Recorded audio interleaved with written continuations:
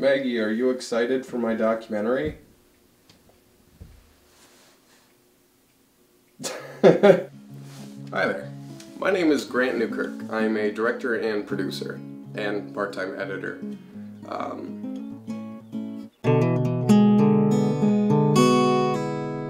I have made some short films in the past, like my How to Use Your Fucking Turn Signal video.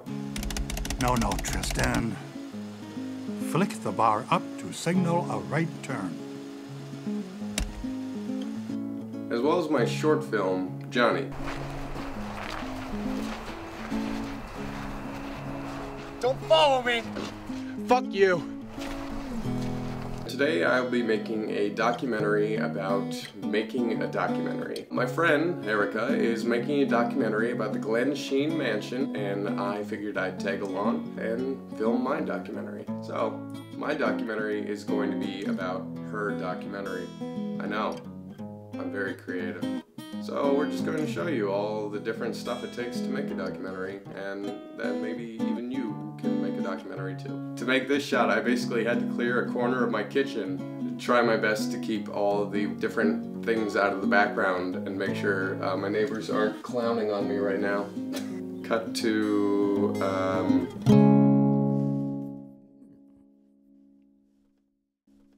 I think mine's pretty nifty. pretty nifty. So the script for the documentary is not as concise as the script for a drama. So the script might be kind of your voiceover that you know, but it's also just your list of questions. You know, USB file, whatever that. This is the one. Well, it's in the notes.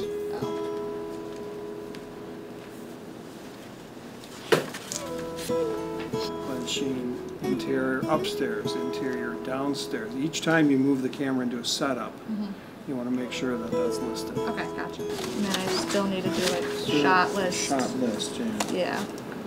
This is fun. It feels frantic. Oh yeah. Thank you. Teddy. Me. The drive itself is also It's 2 hours. 2.5 from White Bear. I want to get there for sure by at least 1, so I can go there early, talk to them, set up everything, scout the area and everything. So we have to leave. Let's leave it at like 9, just in case the roads get like kind of slushy, kind of icy.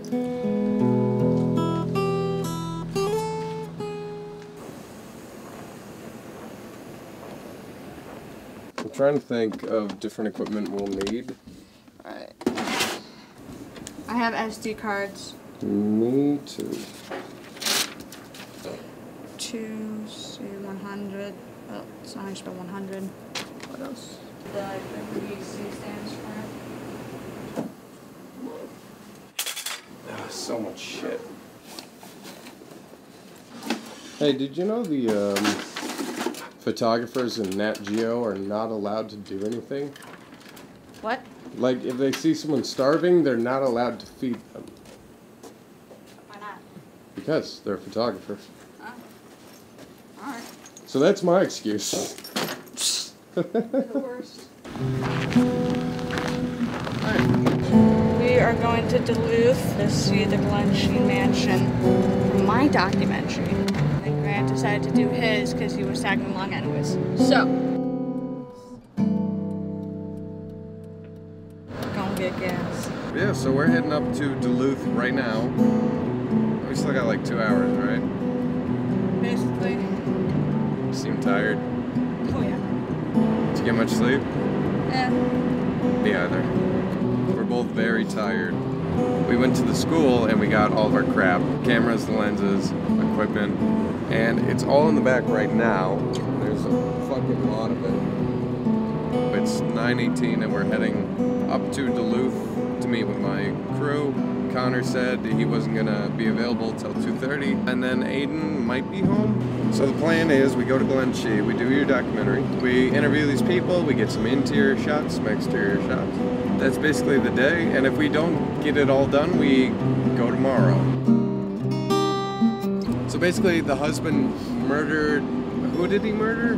He murdered, okay, so it was the mom of Elizabeth. It's a whole line. I got confused along the way. Wait, so the But guy... I'm pretty sure this is fairly accurate of what I'm telling you. Right. So ferret, make sure I'm right before you actually put it in. So you don't actually confuse people and we get the wrong information. And then, so the guy, the husband actually did the murders, and it was the mom of Elizabeth, and it was the house maid, nurse caretaker, Right. because she was sick at the time. Okay. So the nurse was the only one practically there taking care of her at night. This all Okay. happened at night. And yeah. And so she, I can tell you how they... Oh my god, it's the Jesus delivers... Yo! Oh, yo. Let's get this bread! Jesus. Hell yeah. Awesome. Okay, When so it she happened. was So- a witness. Basically, she would have been like a witness. She was there. She didn't want anyone calling, you know, the police and So- everything. So they were like, oh, let's just kill her. No witnesses. Yeah. So the whole story behind this mansion, They got caught anyway, so it doesn't really matter. well, I mean, they murdered 2 people. It matters a little. Well, no, not that part. Like, I mean, I just don't. Why would you murder someone when you know you're gonna get caught? And like, it's just. Very few people in the history of everything have ever gotten away with murder. Well, The no, only recorded there was a case. reason why I said that. I just forgot now. Well, I mean, like, Don't put that in. the only recorded case of anyone not getting caught was Jack the Ripper.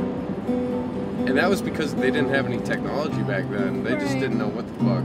If it wasn't cold out, this is a nice day. Or if it wasn't windy, I'll say. Yeah, I was gonna say. I mean, it's not too cold, it's the wind that's making everything cold. I know. Welcome to Minnesota. You're gonna hear that a lot. Like, the idea for this documentary is very foolproof because it means no matter what happens, I'll still get footage. Yeah. Like, if Teddy or Mike, their interviews don't show up, they might be screwed. And they might have to go with a backup, or they might have to fill in with some B-roll, some narration. But me, no, I'm set.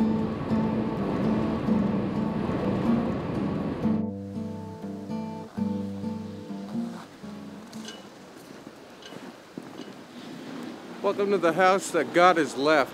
I hope you don't mind me filming. Filming my filth, and by my filth I mean my roommate's filth. Yeah, we The trash can is literally on the steps. Ooh, see it? It's like a filthy prank video. My life is a fucking filthy prank video. Good to see you, bud. So, Aiden, what's your name? What do your friends call you, Aiden? My friends would probably call me Aiden if I had friends.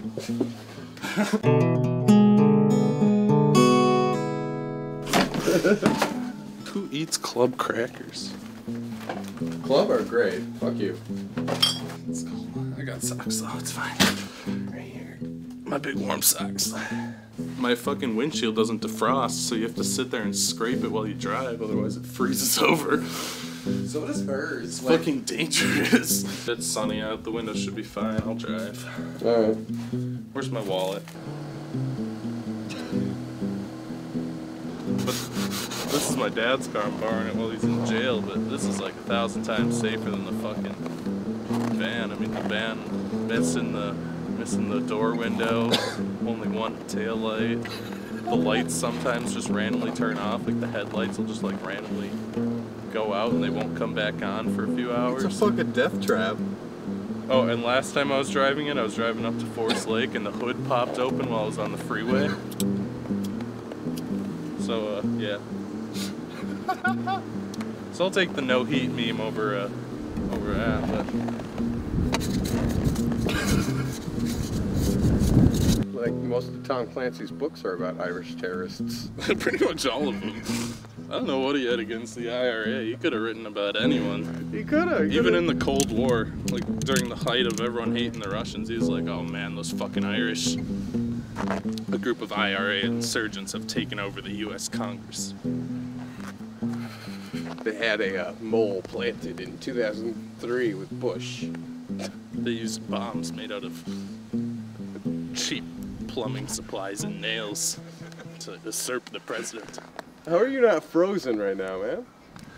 I'm used to this lifestyle. Who are you? A loser, mostly. I work a shitty job I hate. I live in a crappy trash city because I can't afford to live anywhere else. The good life. Okay, I gotta remember to park facing the sun so that the windows stay melty.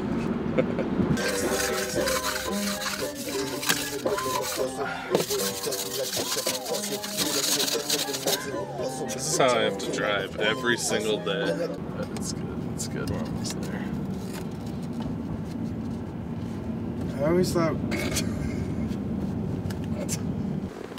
That way I can do some stealth vaping. This is my crew, folks. Do we need the tripod? So my name is Jane Peterson. I am the marketing manager at Glensheen Mansion. So what other buildings are there on the property besides just the mansion? So do you know all the names of the kids that they have? You said I could talk a little bit about the murders, but just not focus on it. Yeah, I'll probably just make a statement about that. That's fine. The audio's still on, isn't it? Yeah. Yeah, okay. Yeah. She was a little nervous, but... Hey, no, that works. You learn new things. I hope that I was an easy subject for you. Yeah, this is good. In the meantime, we can just take it with us. Yeah. Maybe I might set it up in a different location this time. Speaking of, we should give you a roll too. The C100 that you're holding, I really like that it has peaking, because focus is hard to tell at a glance. So that yellow thing is great. I feel like I'm out of breath.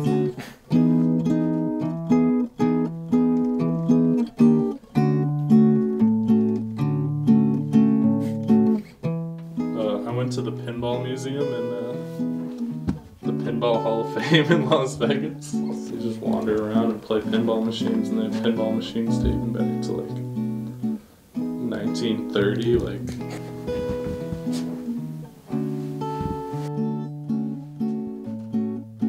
So it sounds like we're going to the second floor or third floor. I can walk you up there.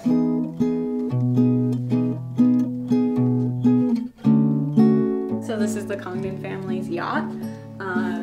They bought it in New York, and he was the one who sailed it all the way across the Great Lakes.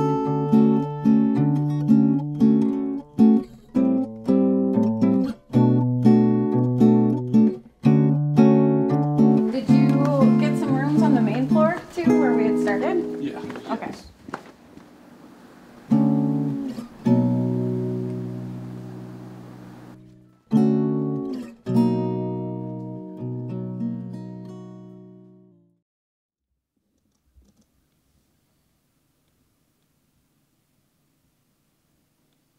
Apparently last night I had a very good idea of keeping my E6 safe by putting it between my mattress and my box spring. Genius. Genius. Truly. Or are we gonna help film? Yeah.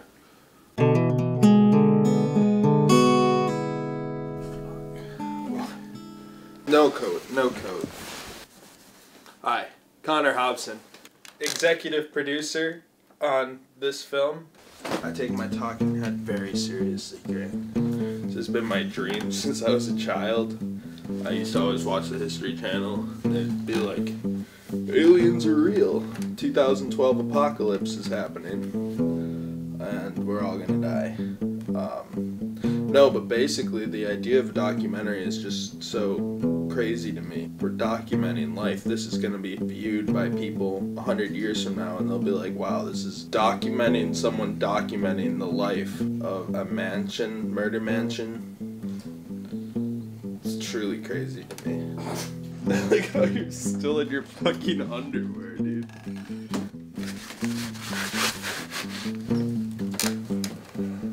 That's one of those babes.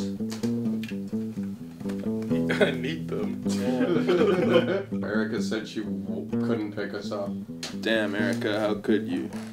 This is ridiculous. This is an outrage. I'm the lead production assistant designer on the documentary about your documentary.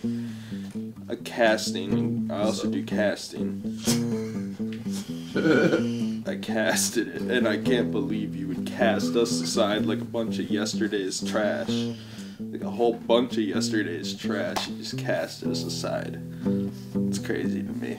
When I heard we were making a documentary about a documentary, I knew I wanted a talking head. It was a dream I had. This documentary's not even about the murders. We're not even allowed to ask about them. It's the lamest shit. The murders are what makes the mansion cool. I don't want to go to some random ass mansion. Well, yes, I do, because mansions are sick. Up until the U of M took over, the whole thing was just about the murders. The whole tour was about the murders, and then now it's just like...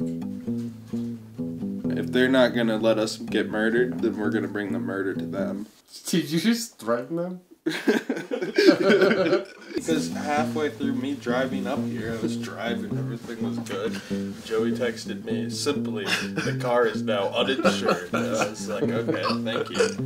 Dad's car only heats up when you go like past 80 miles an hour. So on the drive down to Forest Lake, I can get the windshield to like half thaw by the time I get to Forest Lake and get the temperature in the car from like 12 to like, I don't know, 21. You should get some footage of us at McDonald's. Blowing off production.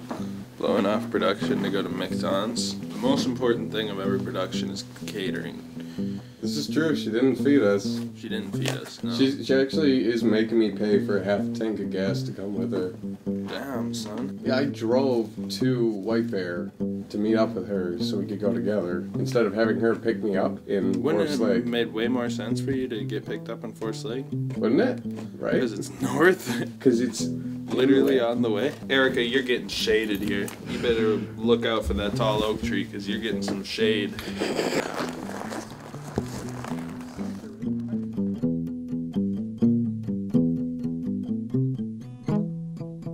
Hey, where are you? We're in the mansion. Why? Because we're here. Oh, you actually made it? Yeah. Yes. We're doing a documentary on her documentary, so. Well, we're still digging into that. Condon family have been talking about giving the house, the estate, to the university. So what happened to the mansion after Chester passed away? Okay. The one thing I might need you to do is just hold the camera for the actual shot.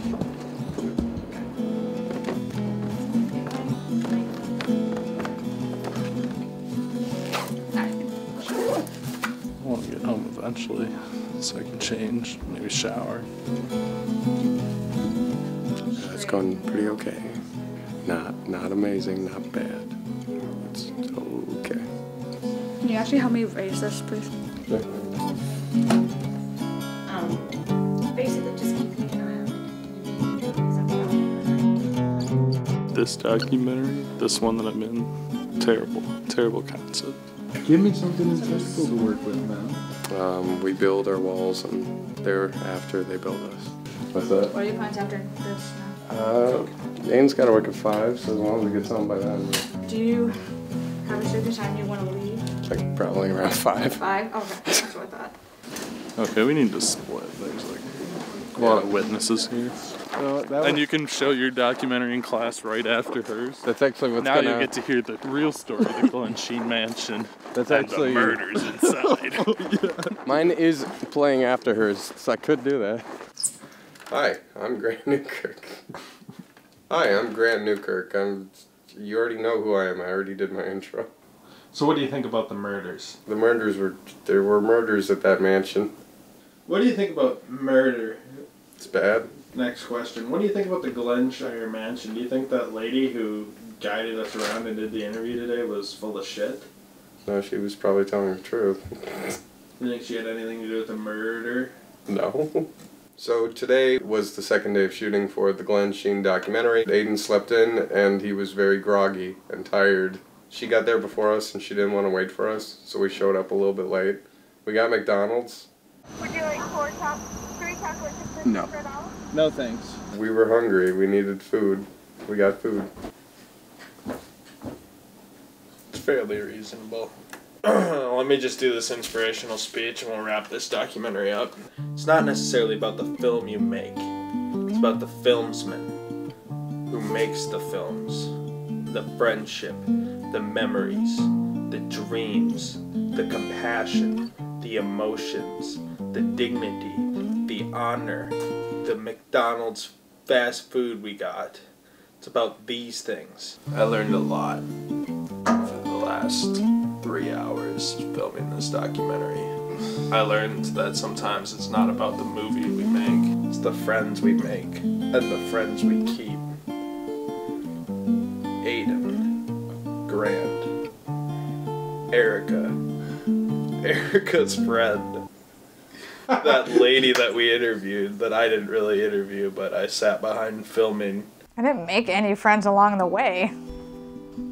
Overall, this experience was really good for me, for the both of us, I think. I will carry on my knowledge from here. To describe my experience overall, I thought it went a lot better than I thought it would.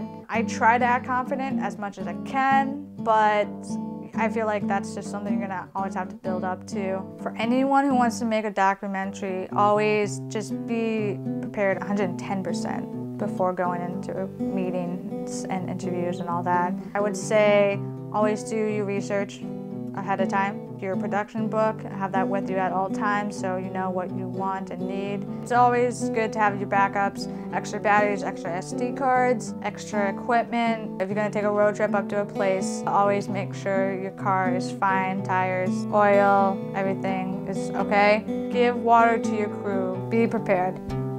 I think it's definitely okay to make mistakes. Obviously, as a first-time documentary filmmaker, or just in general with anything, you're always gonna make mistakes, then you learn from your mistakes. Don't feel too bad about yourself, don't get down on yourself, and just know that it's just gonna get better from that.